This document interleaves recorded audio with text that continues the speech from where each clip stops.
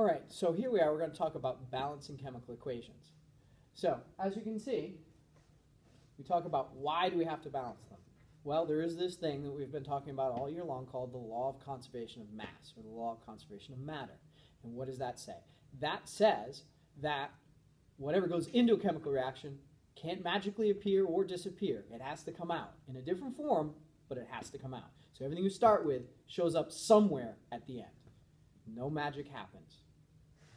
Well, it may look magical, but from a accounting standpoint, nothing appears or disappears really in the universe. So that's the why we have to do this. So how do we do it?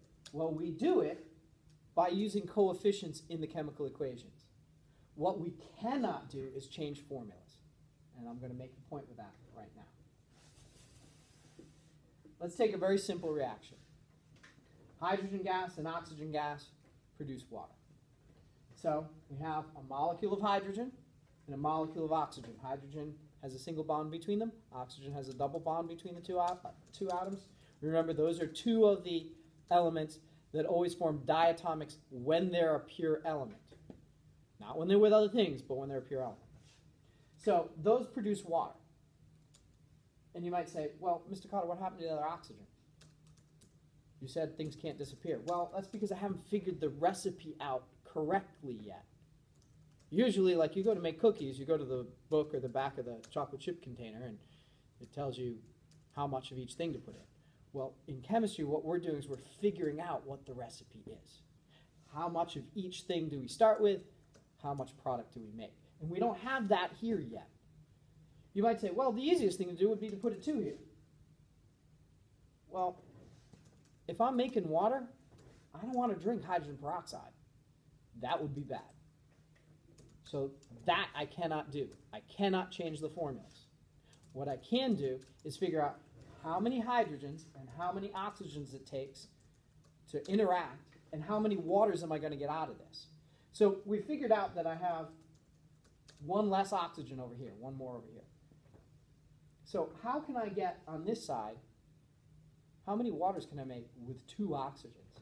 And the answer is I can make 2. Right?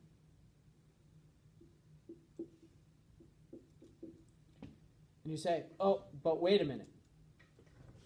I didn't start with 4 hydrogens. Well, that means I need to start with 4 hydrogens. So how much did I start with? 2 groups of H2. Now look at what I've got. 4 total hydrogen atoms and 2 total oxygen atoms are going to give me 2 molecules of water. In each of them, I have 1 oxygen, 2 hydrogens. So if I add up all the oxygens, I have 2 oxygens. I have 1, 2, 3, 4 hydrogens. We now say it's balanced because the hydrogen I start with all shows up somewhere at the end. The oxygen I start with all shows up somewhere at the end. Okay, you say, that was a simple equation. Do something a little harder. Sure. Let's say I have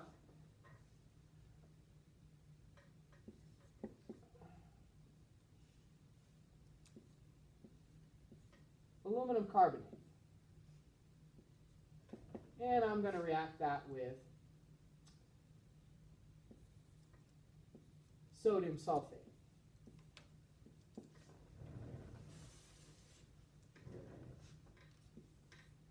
So they're going to switch partners, and I'm going to get aluminum going with sulfate.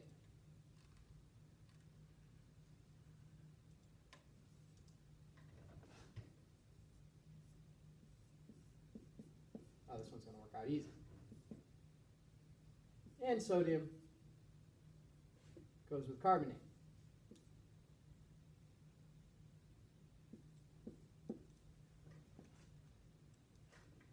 Sometimes the recipe is already correct. Because let's look. How many aluminums do I have at the beginning? 2. How many at the end? 2. Already balanced. How many groups of CO3? Notice how the CO3 is here at the beginning, and it's still CO3, not carbon spread out somewhere and oxygen's broken apart. If it stays together as a polyatomic, treat it as one. Track it that way. It's easier. If this were to somehow turn into like CO2 and the oxygen combined with something, now I've got to keep track of everything independently. But since it stays together, keep it together. So I have 3 at the beginning. I only have 1 at the end.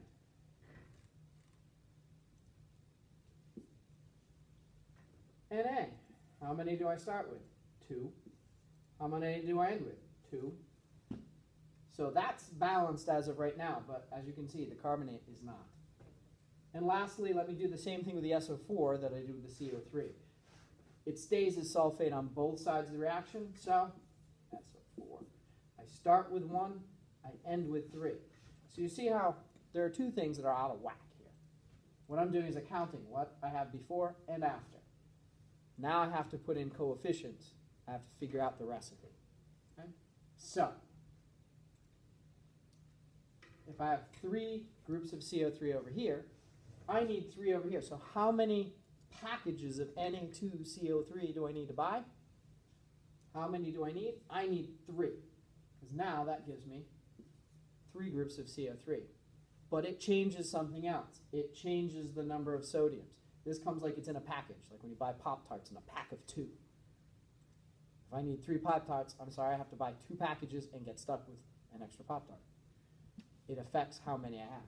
So if I have 3 groups of CO3 from this, I also have 6 sodiums. See how this is a multiplying game? We're dealing with multiples. Well, since I messed up the Na, let me stay with that. Let me fix it at the beginning. How do I get 6 sodiums over here? If they come in groups of 2 as part of this package, I need a 3 here. That gives me 6 sodiums. What else does it give me? It impacts the number of sulfates. It gives me 3 sulfates. Oh, and look. I start with 2 aluminums, end with 2. Done. Start with 2 carbonates. Start with 3 carbonates, end with 3 carbonates. Balanced. Start with 6 sodiums, end with 6 sodiums. Balanced. Start with 3 sulfates, end with 3 sulfates. Now it's all balanced. Why? Because I put a 3 here and a 3 here. In front of the other things, it's a 1 that's understood. And that's how you balance it.